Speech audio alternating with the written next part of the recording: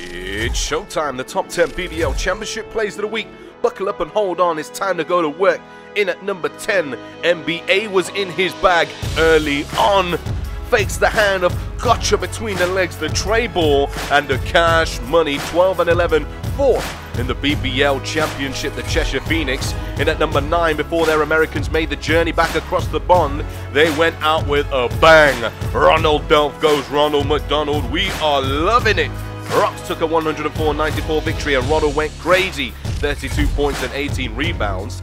Since the general has become unavailable, up steps Special Agent Washington, the Secret Service, the special sauce. What's the secret ingredient? It's that throw. It holds magical powers. The lion's mane of Connor Washington gets it done. In at number 7, back to Glasgow, Ouandie still has newborn daddy strength in his power bar, rearranging mid-flight for the fancy finish, on his way to 20 points and 7 rebounds for the Manchester Giants. In at number 6 this week, Rahmon Fletcher. The Eagles starting to find their feet again. Fletcher 2 feet in the paint, selling defenders' dreams since way back. Head of the Eagles flock helps himself to 15 points, 4 rebounds and 8 assists, and a win on the road for the Newcastle Eagles. In at number 5, staying in Ellesmere Port, Maxwell. He's gonna get up for the power play.